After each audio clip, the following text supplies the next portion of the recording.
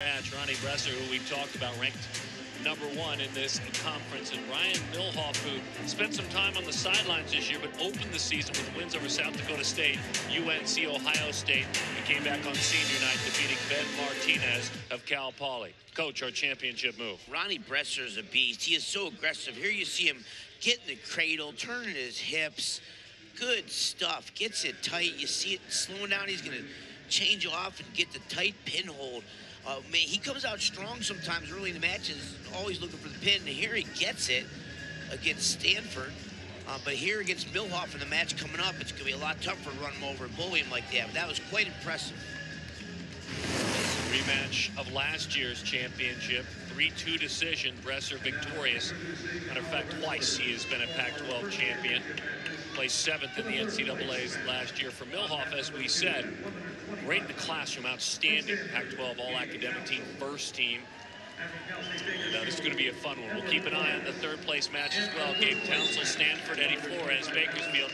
But away we go at 125 for the championship. The key right now is for Bresser to get off to an early start. His strongest position, he's on his feet, his quick movement, got a number of attacks. He needs to get that early takedown to allow himself the opportunity to not go underneath Millhof, which that's where Millhof is strong, the top position. Big decision that'll be, too. I mean, that's critical match strategy. You can count on this, or at least expect it to be low scoring. And Bresser will have a big decision to make whether to go underneath or not. So I'm sure in his mind he's thinking, if I get that first takedown or two, I'm not going underneath. Colorful hair, the tattoos that are fun to see, and the amazing wrestling. All of that looks much better when you can get after it. Seeing Millhof battle for position. Bresser keeps dropping down to his knees in that tie-up, and he's comfortable wrestling in that position. He'll clear the tie, shoot really low on those legs. So right now, Millhof is doing a nice job. He's engaging the ties, he's keeping his head-hands defense in motion there, not allowing Bresser the opportunity to get in deep on any shots there.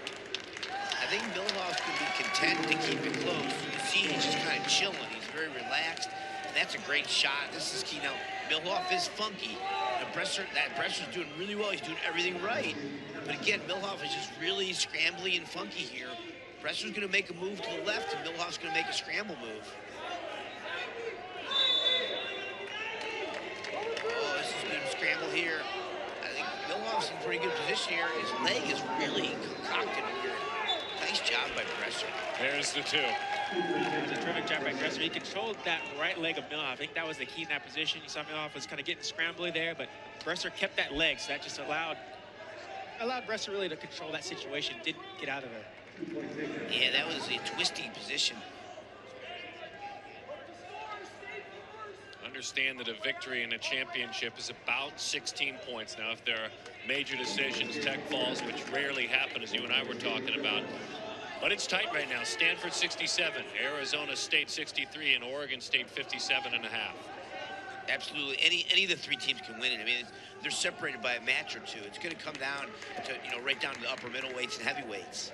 Now they're both going low. Stanford was 6, and then 5-5 for ASU and Oregon State wrestling on the championship side. Millhof's got a hold here. He's got a deep right underhook. He's got his hands locked. Bresser's clamping hard. I don't think Millhof's going to get much going here. But boy, that's tight. Smart wrestling right there by Bresser, staying low, controlling that arm of Millhof. He doesn't want to go up because you see him scoring position here. That funky scramble. This is where Bresser was controlling that leg of Millhof. He kept that elevated, kept it nice and tight. That allowed him to control that scramble situation. Interesting move, Anthony, with Bresser letting him go. So he didn't even try to ride at all. Even though he's really tough on top, he's one of the guys that does your cross wrist roll really well. He made the conscious decision just to cut him loose. He believes he can get another takedown, and he didn't. Technically, you'd think tactically he would have kept him down and rode him a little bit.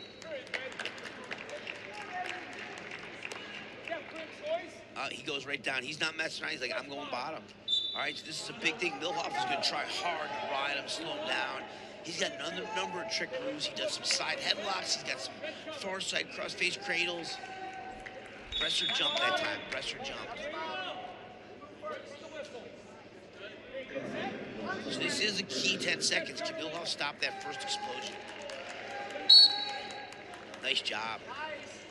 Oh, Bresser gets to his feet. Smart wrestling there by Bresser. That's Millhof's bread and butter. He'll throw that leg in on the right side, try to ride crossbody, look for a cradle. Bresser sensed it and was able to seize that ankle before it got in deep.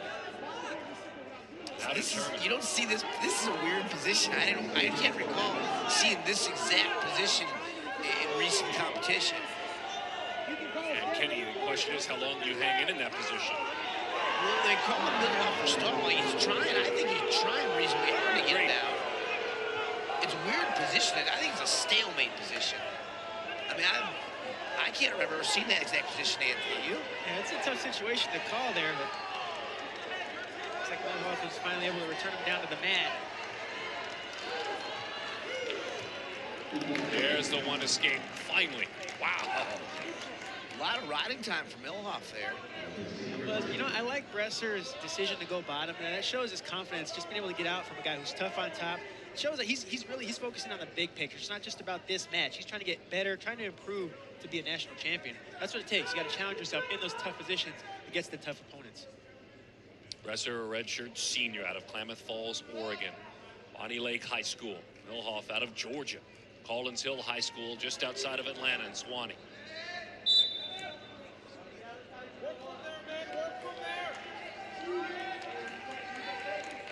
Millhof needs to kind of pick up the pace here, wrapping up the end of the second period, and he's down by 2 points. He needs to get his offense going. He's got a nice inside trip. He's got a nice shot to his left. He's got to get some offense going, get some level changes, start pulling that trigger. That's exactly what he tried, Anthony.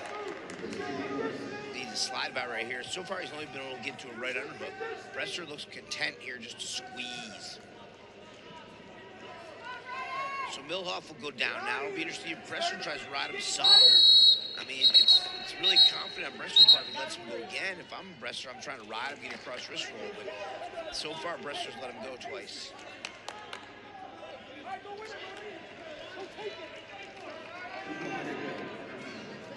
Jim Zaleski a moment ago, the legendary coach of Oregon State, more Pac-12 championships than any other school in this conference.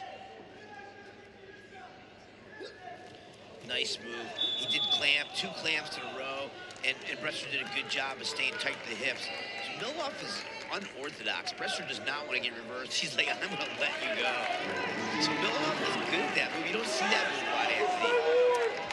Maybe Imar's probably the guy that I remember doing a fair amount of times. So, oh, wow. Big call. So they leave it at 3. Bresser for leaving the mat. And the cameraman, I didn't get a really good view if he blocked off intentionally or was pushed off. I'd have to see that again there. That's a really big point right there. So we have a tie match. 2 quick points on guys with regard to the escape and then the call. Yeah, so Bresser let him go. And, basically, Millhof charged in, and Bresser did not circle in. Got called for stalling, fling the mat. This is the one big area that I thought Bresser needed to improve on, was just his ability to finish off matches. He starts off really strong in his first and second period, but he tends to shut down an offense too soon. He can't do that right now. Millhof has tied it up now. He's got the stall against him, so Bresser needs to keep that offense going, keep that motion going, get some level changes, get some shots off here. Don't just engage in the ties. Right around 50 seconds. He must have been listening to you right there. But Millhof is funky. That's really good by Millhof to recover. Oh, wow. That's terrible. The snake. Bresser, that's his move. Everybody knows it's coming. He just bullies it. He forces that position. He's feeling good about himself now. He might get called for potentially dangerous here. They would start again. 30 Bresser's just seconds. going to milk this. I mean, I call that a stalemate. Millhof is so flexible. There's the potentially dangerous call. So Millhof's got to get a reversal to tie it. He's going to clamp that elbow. Bresser's going to sit back and stall ride. He might let him go, but he'll try to ride him without getting reversed. He was ready for it that time. He's going to stay back. He's going to keep his hips back. He's not going to get put with that pump. Millhof's going to try one more crazy flip over. 5 seconds. They can't run. Bresser's got to circle in.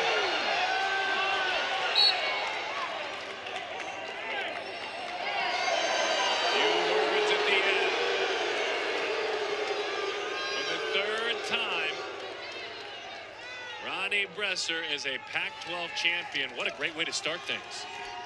Tell you what, Bresser started off early with that takedown, finished off the match with another takedown. So right here, trying to circle behind Millhof, was giving him that funky shoulder, but Bresser stayed tight with that head and arm. Was able to reach across for that spiral, drive him down to the mat. Finish off for the 2 points there. The snake. He goes deep. He gets the arm deep. He's got the chin tight, and he just stays with it. 6 big points there.